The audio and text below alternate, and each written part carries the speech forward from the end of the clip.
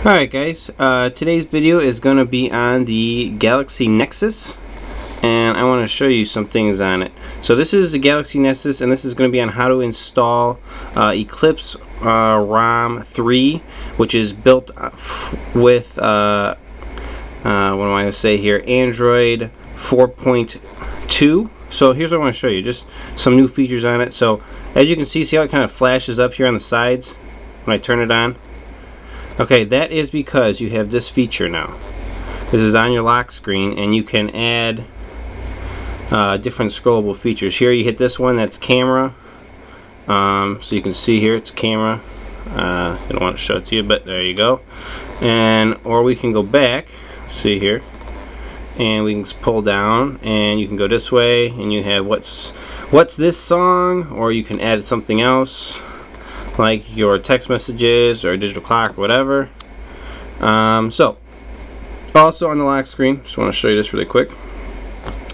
You still have all your unlock here, and then at the bottom you have Google Now, so you can go right into Google Now. Sorry if it's too bright there.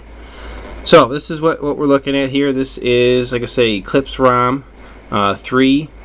This is build 3, I think. And I'm going to show you how to install it. First thing I would recommend doing though is make sure you have a recovery system that works with Jelly Bean 4.2. So I would go into Goo Manager, because this is what I like using, which is right here. And you can download this from the Google Play, and then just go up to the top and hit Install Open Recovery Script. Click that, and that's going to install the latest tworp recovery, which is functional with Jelly Bean 4.2. Jelly Bean 4.2 renames like your SD card in your file system differently, so it doesn't work correctly until you have that update. So make sure you have that. Make sure you got root access, obviously, and unlock bootloader, and get your Eclipse ROM 3 for the Galaxy Nexus Toro. Mine's Verizon, so Toro is what it is. And your G-gaps from Nitro. I'll put links to both of those things down in the description. And then we're just going to reboot into recovery. So you can do it two ways. You can actually go into Goo Manager if you have this done, and you can say reboot recovery, or I don't know if it's built into this. Yes, it is. Reboot and to recovery. If you're on stock, you won't be able to reboot into recovery from the power button. You will have to do it from an application, or you will have to reboot into recovery by holding down your power button and your, I think, volume, and then cycling through to it says recovery, and then selecting recovery. You can do that from when it's powered off. So this should boot up tworp recovery, and we're going to kind of go into the install on it. And let's see here.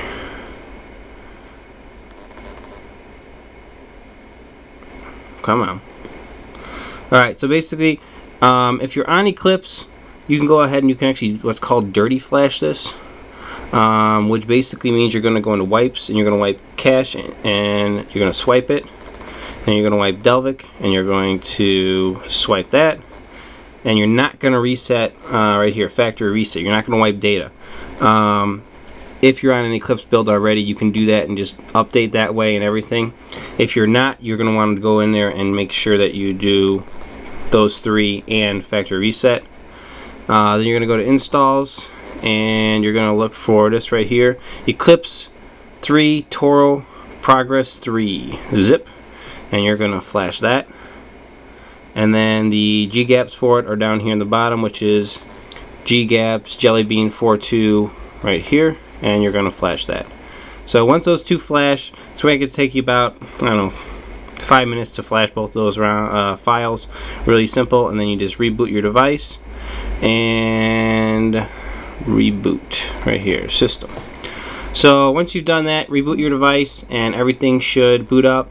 Because you wiped cache and you wiped Delvic cache, you are going to go through the Android is upgrading process.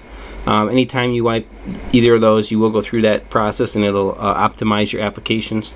I didn't do that right now, just showing you how to do it. So this is going to boot up. This is the Eclipse boot animation. So we're going to go through that, boot up and you'll be running Eclipse. Once this boots up, I'm going to show you guys just a couple more things on it, some of the features that are neat about Eclipse specifically, and just about 4.2 Android Jelly Bean. So let's let this boot. It should just take a sec, and then we will show you. And it actually looks like it's going to do it right now. Alright, so we fully booted back up here. So right now this is actually using Nova Launcher. This thing comes with Luma. I think that's how you say it, Luma Launcher. I really like Nova Launcher, so that's why I've got it. So let's just kind of go into some of the applications on it. You do have the new Gmail, which is right here, which has this push away your emails right here. Also, if you want to do like a reply, it has this new keyboard, which has the swipe built into it, which is really nice, and you can see it kind of going over my finger and how it draws or writes, whatever you want to say. So right here you can see it. It's just kind of making up the word as I go. And you don't have to use that. You can type your normal way too. It's either way is fine. So very nice. I like that a lot. Has that feature in there. Obviously it does have the new camera, which I will show you some of the features on it. Here's your kind of quick settings on it. It's dark because I'm putting it against this white backdrop. But front facing camera, which you'll see me in the camera, yay, and reversed. So that's basically your camera right here. You also have your new gallery, which you can slide to get to your gallery right here. Just some pictures and stuff I have in there. It also has right here you have Photosphere, which does function on it. Takes some pretty cool pictures by moving around with the gyroscope in the phone. It's really neat. Obviously your panorama mode also has that. Again, it's just black because of my background. So we have that, like I say, new gallery, Gmail's new. Let's see what else we got in here. Also, I don't know if this is really new or not. I think it's a little new. I found on YouTube that if you have like a Google TV thing, it has this little feature up here on the top, a little icon back next to my search bar or my search glass right there, that you can click that, and if you have Google TV and this is on the same network, you can hit that and you can actually hit play on here and it'll play it on your Google TV, which is pretty sweet. I like that a lot. Cool little feature.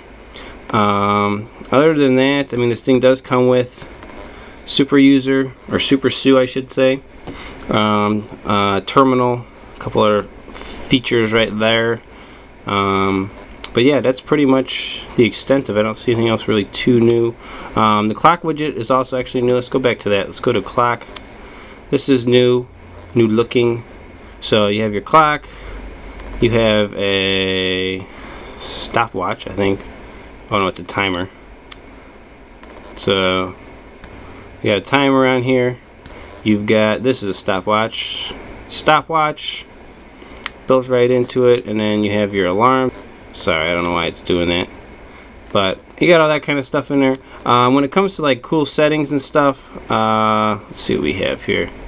Oh, you got this. This is kind of cool. This is your pull down, and you hit this button, and you have all your settings, and you have even battery percent right here. Little quick toggles.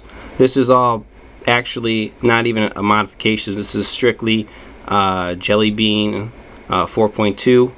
So let's go into settings though. And I'll show you guys really quick what has been added. So this is all normal. Systems, this is Eclipse settings. This is pretty much the only thing that's really been added right now. Nitroglycerin is really working on this ROM. He's doing a lot of development on it. There'll be a lot more modifications coming. But basically this is just your status bar, your battery bar stuff. And then this little bar across the top, which mine is blue, that's a battery bar. Things like that. And just some quick tweaks in here for battery. He will be adding, I'm sure, a lot more to this systems things right there. Probably like CPU speeds and things like that will all be in there. The last thing I want to show you guys is how to get this thing right here, developer options. This is where you need to turn on USB debugging if you're going to do much with your phone. But the way you get that, because it's not on there normally, is you go into About Phone. You guys haven't seen this before, and you just tap on build number. And you can see right there above my finger it says, no need, you are already a developer. If you're not and you don't have the developer settings, you go in here and you tap that about 7 times, and then you go back and you'll have these developer options. They're not in there enabled normally. You have to go and hit build number to do that. So yeah, that's pretty much the setup here. I like it. Runs really well. Battery life seems to be pretty good on it. You get your little icons down here, your recent applications, all that kind of good stuff. So that's it, guys. That's my little review of Eclipse 3 Build 3 or Progress 3, whatever you want to say. And also, if you guys want to like update this when it gets a new release, it's really simple. Just go on, you wipe your cache, your Delvic, and you flash the new update ROM and then in the gaps again, G gaps again, and bam, you're updated. You don't have to wipe any data, nothing. It's really simple to update through this thing. So very, very nice. Props to Nitroglycerin. This guy does an awesome job on all his ROMs. I love him. And that's it, guys. Thanks for watching this, and hopefully we'll catch you guys next time.